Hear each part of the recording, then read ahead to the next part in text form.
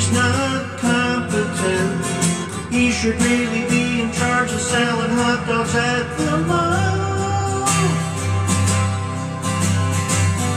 Rand Paul's a libertarian.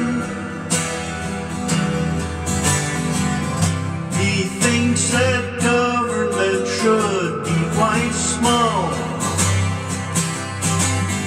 Its regulations are not cool,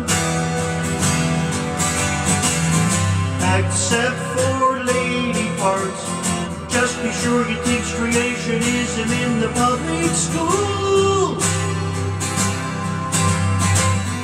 I saw Ted Cruz today, oh boy. He tried again to kill Obamacare. I think his time is better spent